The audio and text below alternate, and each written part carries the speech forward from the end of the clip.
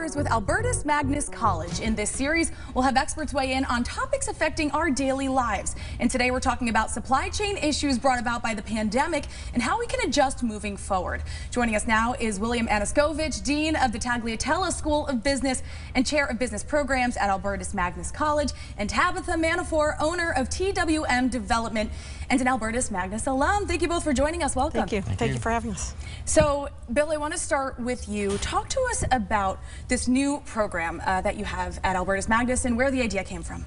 Well, a couple years ago, we were searching for academic programs that would be innovative, programs that would be in demand in the marketplace, and so supply chain disruptions and supply chain issues, which have only been compounded during COVID by the lockdowns and the global unrest and inflation, was an area that seemed natural to us. Our strategic vision commits us to finding practical ways to create innovative academic programs, and supply chain management was just one of those areas. And now, Tabitha, talk to us about your experience with the supply chain issues and how it affected businesses like your own. Sure, it's affected it a lot. I think what everyone assumes is the biggest problem has been the increase in material costs. That's been a big challenge. Everybody knows about that one.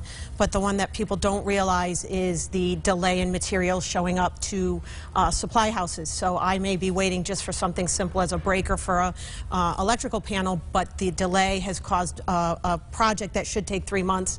Now it's going 6-7 months along. So there's a cost to that. And now, Bill, is this something that's going away, or is there a need for people to become more well-versed in supply chain? Well, I think not just the COVID problem, but the increasing focus on supply chain and running supply chain more effectively and efficiently required us to build a program that would be sustainable over time. And so our students will be introduced, after they take the traditional liberal arts curriculum, which will give them the critical thinking skills that they need.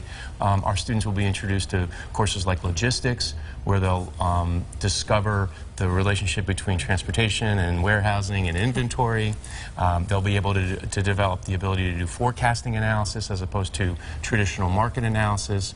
They'll then move over into the area of supply chain and sourcing, and they'll learn things like Lean In and Six Sigma, and they'll be able to sort of see how you can extract value from supplier relationships and segmentation. And then they'll do a practicum course where they will apply those skills to a real-world supply chain problem, and then be paired in an internship with a business or an industry, like Tabitha's, in which they set themselves up to help that business and also launch their own careers. And Tabitha, before we go, when you first heard about this program, what did you think? Did you think students would benefit from it, and would it impact businesses like your own down the line? Absolutely, because these are issues I never thought of 20 years ago when I started renovating houses.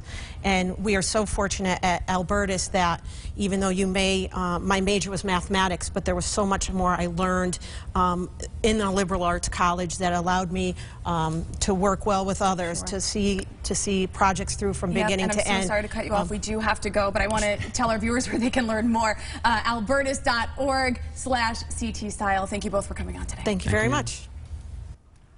All right, and coming up on CT Style, a dinosaur-sized